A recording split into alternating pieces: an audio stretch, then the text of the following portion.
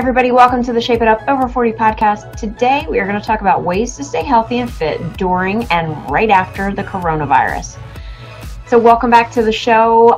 If you are an avid follower, thank you so much for being here each week and every week. I really appreciate your support and the fact that you keep returning. If you are loving this podcast and you know a person that could use the information, please share it with them. Tell them about the podcast. I would love to help out as many people as I possibly can. All right, so let's dive into today's topic. I believe we're in like 138 days since quarantine officially started, and I know like health agencies are stressing the importance of staying at home during this pandemic, which I am 100% on board with. And most people for the first time are working from home, and maybe you're adapting and maybe you're not quite adapting. If you hear some crunching in the background, my dog has decided to chew on her rawhide at this present moment, so I apologize for any extra little crunchy noises you hear in the background. That is my dog Trixie, and she is loving her rawhide bone. So again, most people are working from home for the first time.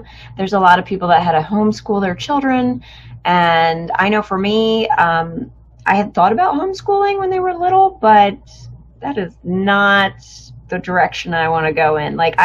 There's a reason why there's other people that can help my kids learn the information that they need to know, which is my personal opinion.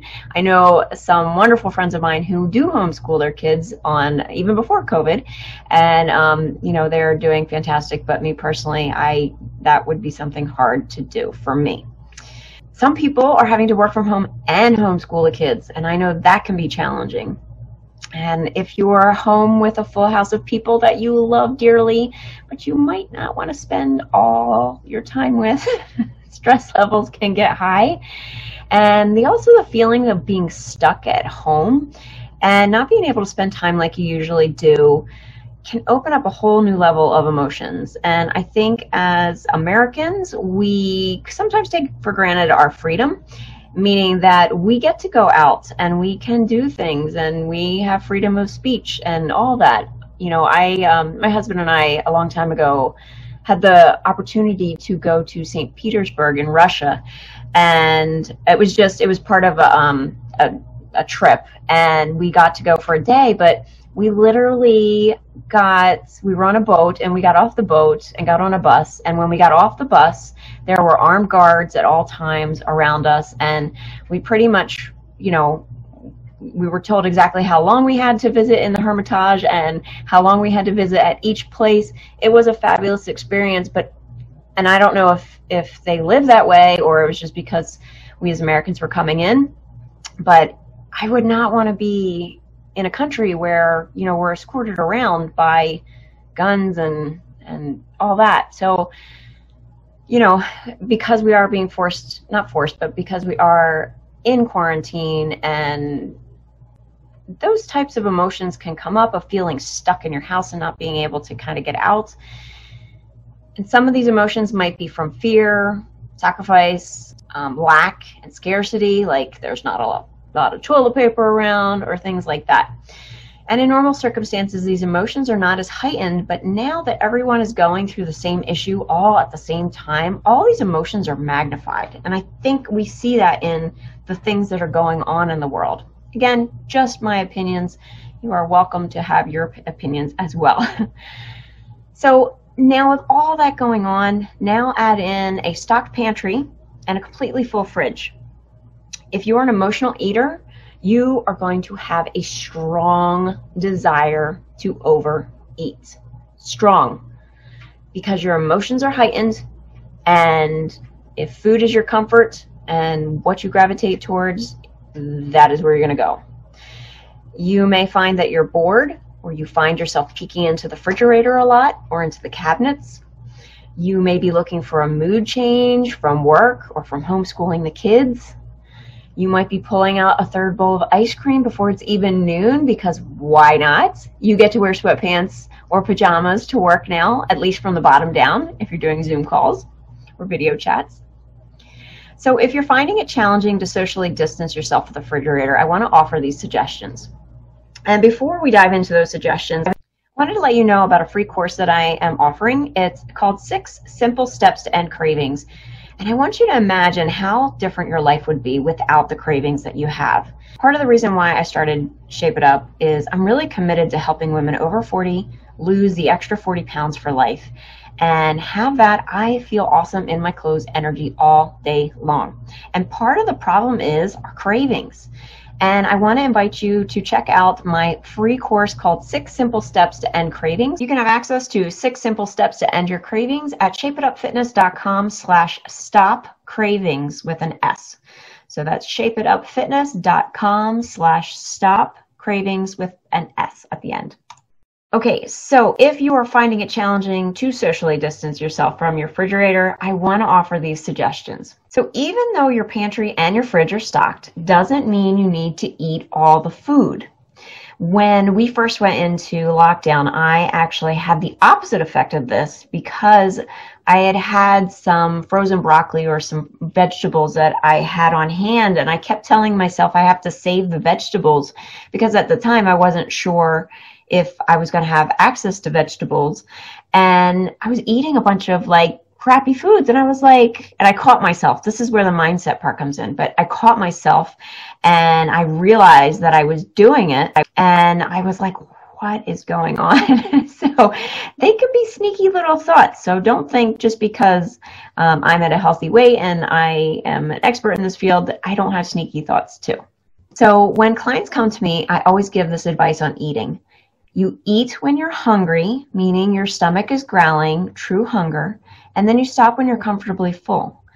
If you followed that one suggestion, you would drop weight instantaneously. Because if you're only eating when your stomach is growling and you eat to a level that you're comfortably full, and yes, that's subjective, so everybody's going to be a little different, you would probably eat a lot less than what you are. So if you're eating when you're not hungry, then you're eating for emotional reasons. And being that we're in this quote unquote new normal, it can bring out all the emotions that you've been pushing aside before the coronavirus hit. So if you normally were a stress eater, then your stressful thoughts about the pandemic will make you want to eat even more. So my second tip is earn your sit time. I'm going to put this on a meme and put this on a social media post. Maybe I'll make a t-shirt out of it, but you have to earn your sit time. It can be very challenging too if you're in the house and you're sitting for work, you're sitting to help the kids for school. There's a lot of sit time, and then you feel like you need to relax in front of the TV. Because you really have no one to answer to, you might feel like laying on the couch all day and binging on the shows that you quote unquote must catch up on, right? Or maybe you have that extra commute time because you aren't driving to work and you spend it doing more office work. So again, you're sitting. Even if you had the commute time, you're probably sitting unless you take the train in and you're standing. So my professional recommendation is really to make a schedule. And you might think having a schedule is rigid and inflexible, but if you build in personal time, you'll not only be more productive accomplishing time tasks, but you'll also be able to relax and enjoy your personal time because you know everything else is taken care of because it's on the calendar. When I first started my business, I used to have a to-do list. And I am telling you, the to-do list was like 6 pages long. And I just kept crossing things off, rewriting the to-do list until I had whittled it down. And looking at that to-do list is very daunting because you're constantly adding things. And as soon as one thing gets bumped off, it's like you add another one. But if you were to write down everything that you wanted to accomplish in the week or 2 weeks or a month, and you wrote everything out and down and then plotted it on a calendar and kind of blocked out your hours of what your time frame is for work, what your time frame is for personal life, that kind of thing, you will quickly find out what your priorities are and what your priorities aren't. So definitely get it on a calendar. And of course, the hardest part about putting it on a calendar is following it and doing, like if it's 1 o'clock and it says sit down and write an email, at 1 o'clock, you have to sit down and write an email no matter what. It's really honoring the commitments to yourself and what your personal goals are or professional goals. In order to earn your sit time, and when I say sit time, this is like relaxing time, you need to move throughout the day. A good goal to aim for is 10,000 steps per day. Again, it depends on where you're starting from. The average person walks about 2,000 to 3,000 steps, which is really significantly low. I find 10,000 to be like the average. I would even challenge you to hit 15 or 20,000 steps per day. Again, if you're starting from 2,000 steps, don't immediately go to 20,000 steps. You will hate me forever and you will be very sore. So make small adjustments. Just start by adding an additional 1,000 steps each day to whatever you're currently doing. If you're sitting most of the day, set a reminder to get up and move around your house. You could do some jumping jacks, you could do squats, even plank holds during a work break. If you have access to stairs, even one step, you have yourself a great cardio workout. Remember those step aerobics? You don't have to be all fancy, but you could just walk up and down that step, lift a knee up, step sideways, always be careful. But that is a great cardio workout. You could also walk around your yard, depending on what type of environment you live in. You could go for a walk around the outside of your house or around the block, of course, following health agencies' directives on socially distancing. The other thing you could do is decrease your stress. So you have many options on how to look at this pandemic. You can stress out over the things you have absolutely no control over. You can also think nothing has gone wrong. And you can have many varieties of thoughts in between the two.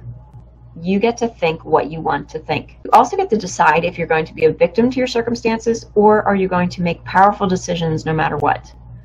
You could make the powerful decision to hire a coach and lose 10 pounds while in quarantine. You can make a powerful decision to start the business you've always wanted to. You can also curl up in the fetal position and cry. You can also blame others for what you don't have. You get to decide your choices, and by making a decision, you can reduce your stress. You can also do some stretches to help relieve stress. You can check out my stretches in the exercise library on my YouTube channel, but even just a typical yawn stretch, like the kind when you first get out of bed, will be effective. Another suggestion I want to mention is take into account your mindset. Notice what you're thinking about when you're feeling stressed. What actions do you take when you're stressed? Like eating a bag of potato chips or lashing out at your partner, things like that. Don't judge yourself, but when you start paying attention to your thoughts, you soon will see why you have the results that you have in your life. This is one of the key skills that I teach my clients to lose weight. So when clients come to me, we work on a one-on-one basis, online coaching, so you can be anywhere pretty much in the world if you have an internet connection. And we dive deep into, because we all know to move more and eat less, but why don't we do it? Why don't we do what we say we want? How many times have you told yourself you're going to lose the 40 pounds and now you're over 40? When is it going to happen? When is it going to click? What are you waiting for? Type thing. These are the things that we dive in. I do give a nutritional outline. It's not a diet. It's basically nutrition for your lifestyle and how you want to live and getting you the results that you want. I also give customized workout plans. And my clients, I have a client who just started with me. She lost almost 4 pounds in a week. And we only tweaked 2 little things in her, in her life. I'm like, can you imagine what's going to happen in 51 weeks as we work together? And she's like, I can't wait. It is possible to lose weight over 40. So don't let that hold you back. That is just a thought you are thinking. If you are interested in learning how to work with me in a one-on-one situation and you're struggling with putting the pieces together and really losing the weight for good, and not having it feel like you're sacrificing or depriving yourself or beating yourself up, I want to invite you to schedule a free consult with me. And you can go to shapeitupfitness.com/chat with Nicole and schedule a call with me. The worst case scenario is we talk for 60 minutes, we figure out what's holding you back, and we part as friends. The best case scenario is that you find out what's holding you back and you take the action steps that you need to really lose the weight for good, lose it for life. Now, believe it or not, there's going to come a time when, like Anna in Frozen, the castle gates will reopen and we will be given the quote-unquote okay to freely go outside and resume life like it was prior to the pandemic.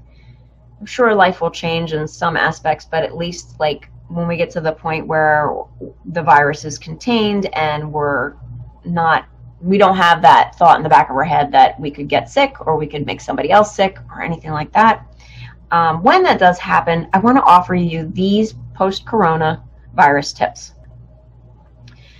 First off, if during this pandemic you have not been exercising, you need to start off slowly. Highly recommend walking as your first task. Just get up and move around.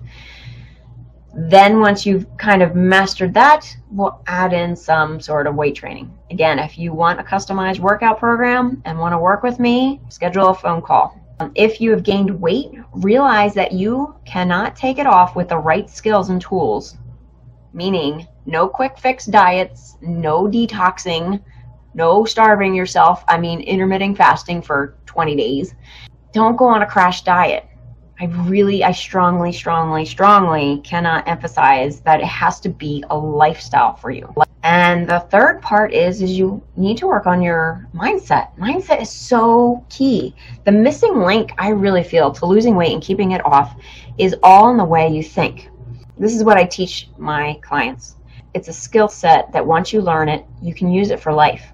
And the interesting part is once you learn these skill sets, it's not just applied to weight loss, it trickles. It has like a ripple effect throughout the rest of your life. When the coronavirus is finally over, here are some tips. We can have more work from home situations. We can appreciate what our teachers go through to teach our children, for sure.